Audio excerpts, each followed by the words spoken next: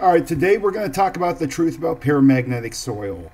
And we got to get into this whole discussion. What does this mean? It means that you have available cations with a high paramagnetic value, and you also have a good amount of oxygen in the soil, you have a good amount of humus production. So basically, you have a biodynamic medium. And so, what does this mean? It means the bacteria are constantly cycling your soil and producing new ingredients.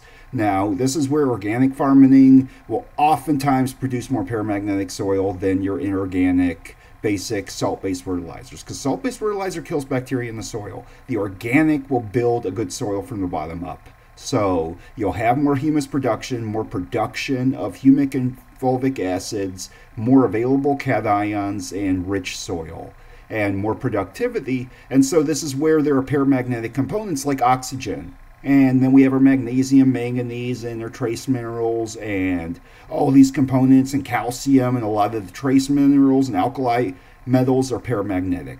And so now you understand living things are diamagnetic. So broken down stuff where you have available cations increases paramagnetic value. So personally, when I do gardening, I use insect frass from my soldier fly bin and worm castings from my worm bin. So basically that is how I make my garden grow like crazy. Because I've used rock dust, but I take the rock dust and I add it with some kind of hot biodynamic soil, and I keep adding it. I'll add pond algae or kelp that I get freshly, compared to using like a Miracle Grow fertilizer. I will use a variety of things. Now, what you got to have is soil bacteria that can produce higher paramagnetic values, because no two soils are going to have the same paramagnetic value with the same amount of rock dust. It all depends on your bacteria and if the rocks are being processed. And so if you use basalt dust, you're going to have some of these alkali earth elements that will start to become released in the soil, and they'll create like an igneous soil medium.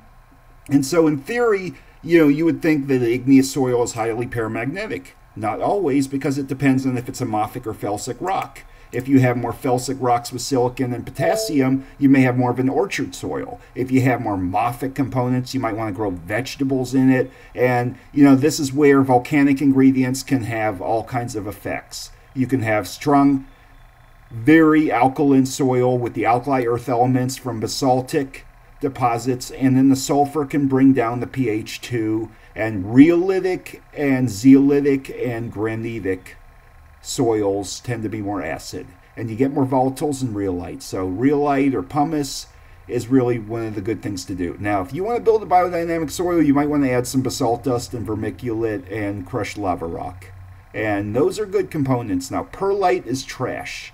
Perlite is cardboard junk that does nothing except aeration. So it's a good thing to mix a bunch of things together. And so when it comes to a soil medium, you want a little of everything in your soil to build a good medium. And once you have a little of everything, your soil will grow like a charm. So this is one of those things, when we look at our paramagnetic values in soil, it all depends on nutrient cycling. And it depends on your earthworm activity and the history of the soil and what's broken down into the soil. Because two black soils can be totally different in nutrients. And you've got to look at your history of soil and what's broken down in there. And that way you know what kind of rock dust to use. Because some of the rock dust will neutralize the pH. Some of them will bring up the pH. Some of them will bring it down. Some will provide different ingredients. And what you want to do with rock dust is kind of mix them all together and add them. So that way things can grow like a charm. And I hope this video helps.